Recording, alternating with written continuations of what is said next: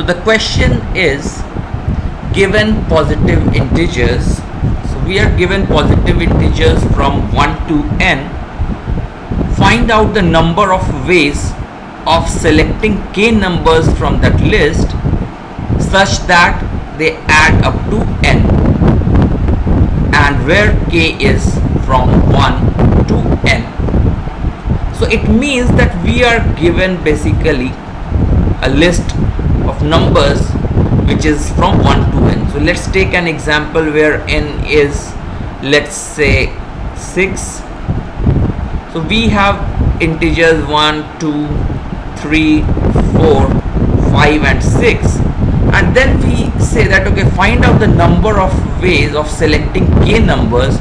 Let's say we choose k is equal to 2, and k should be between 1 to n inclusive of both of them, such that they add to n. Okay, so we have to find numbers, select two numbers from them and find out how many of them are there such that they add to 6. So I can choose 2 and 4. So 2 comma 4 is 6, 5, 1. So these are the numbers that add up to 6, and we cannot choose 3 2 times because we have to choose just once. Okay, so it basically tells us that okay, 2 comma 4, 5 comma 1 are the numbers that add up to 1. So there are two ways. Okay, similarly, if k is equal to 3, so what happens, does 3 number add to 6? So I can have something like 2, 3 and 1 add up to 6. So this is the problem basically, that we have to find out the number of ways of selecting k numbers from 1 to n. They should be unique such that they add up to n. So what should be done? So if we see mathematically, so what is happening here?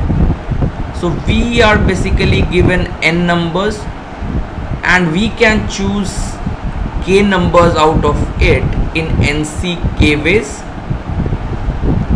but out of these nck numbers I have to find out which of these numbers are adding up to n. So we have nck choices and we have to find how many of them are adding up to n. So our aim should be something like, how will we find out k, select k numbers from n numbers, how many ways are there? So this is a combinatorial problem, and then have to put some constraint that okay, is the sum coming out to be n. Okay, so what can we do? One thing that comes to our mind is, again, means when we have to try all the possible combinations, so we have to use recursion. And what happens in recursion, so basically at each place we once choose it, another time we don't choose it, and we choose numbers till the sum is k, till we have chosen k numbers. We cannot choose more than that. So one restriction is we have to choose just k numbers and then they should add up to n. Okay, these are the only choices that we will count. So what we will do? So the things that we need is that we have to check if the numbers that we have chosen become n. Then we have to decide okay, which numbers I am choosing, and have I come to the end of the list itself, or am I left with some of my choices but the sum itself I have exceeded. So these are some of the base cases, the base condition, and then we have to recursively choose. So which means once I will choose some number, then I can leave that number. So basically we come up with this code, void sum kn. So k is the number of choice numbers that we can select. n is the total number. So we have, so and we have n. So let's see, so n is now in our case a global, so it's a global variable. So if let's say I have n is equal to 6 and k is equal to 3, so something I will call the function sum, and here basically, so this k is in fact r, so that is the number of choices here. So this is the number of choice, and this k is basically telling that we are starting from k is equal to 1, the first index.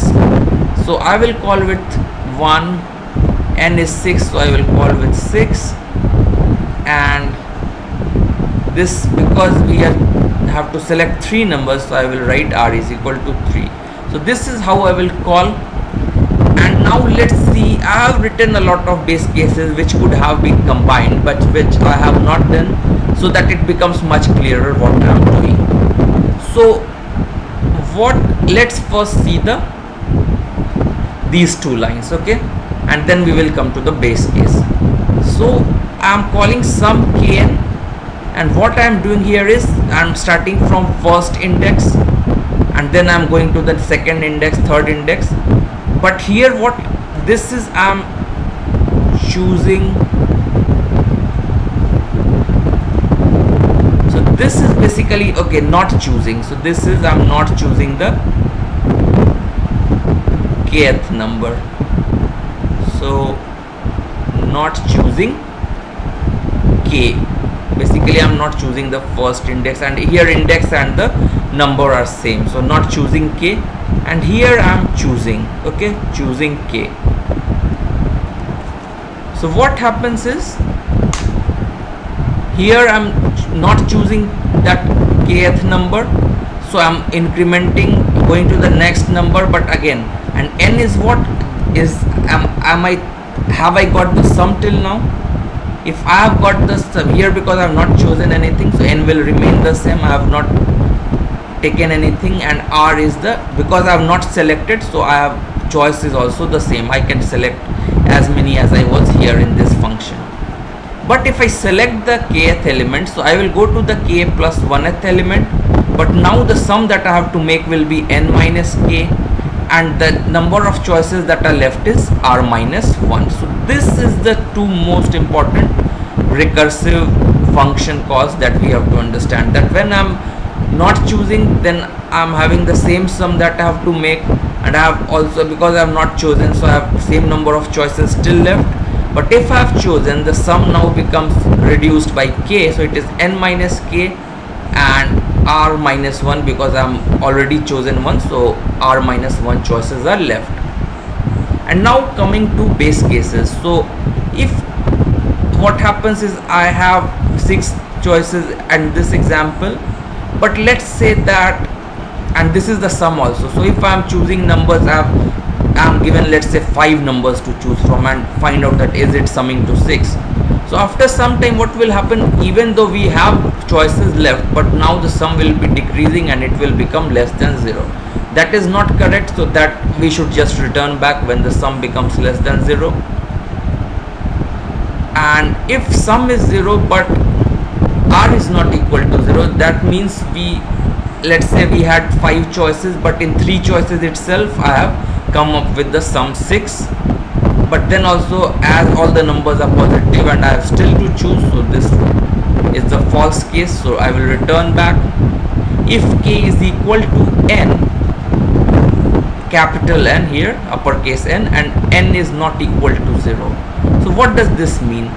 It means that I have come to the end of, I have exhausted all my choices, but still I have not got all the sum, then also I will reach. So they are in fact the opposites of each other, this one and this one. So finally, when will I get the sum?